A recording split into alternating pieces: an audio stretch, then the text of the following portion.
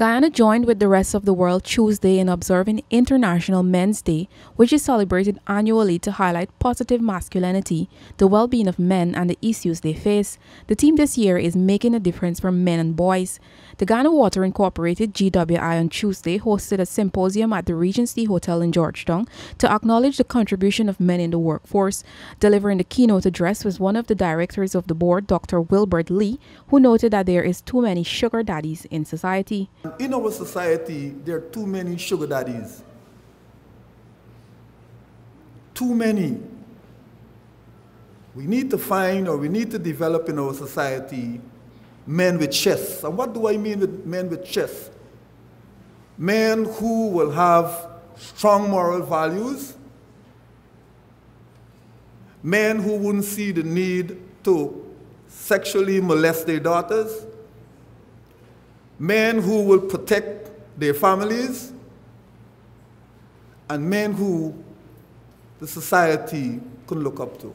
Dr. Lee also pointed to the fact that there are not enough male teachers and male parents at home.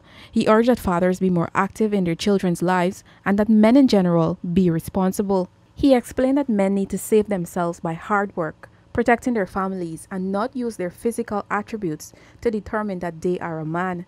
Meanwhile, Managing Director for GWI, Dr. Richard Van West Charles, noted that there needs to be more male role models for young boys. The Managing Director urged men to use this day and onward to reflect on their lives and to re-evaluate their values and contributions to society.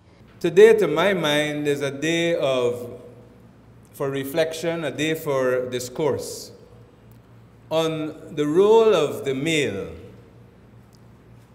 in society as a whole, generally, but specifically in terms of the family, in terms of the community, in terms of his regions, in terms of the nation as a whole.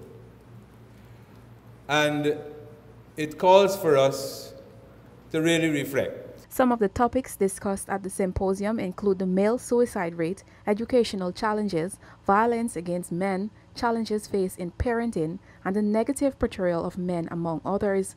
It was highlighted that GWI has teamed up with Chase's Academy to give 35 male employees the opportunity to complete their secondary education. Reporting for Newsroom, Isanella Patoir.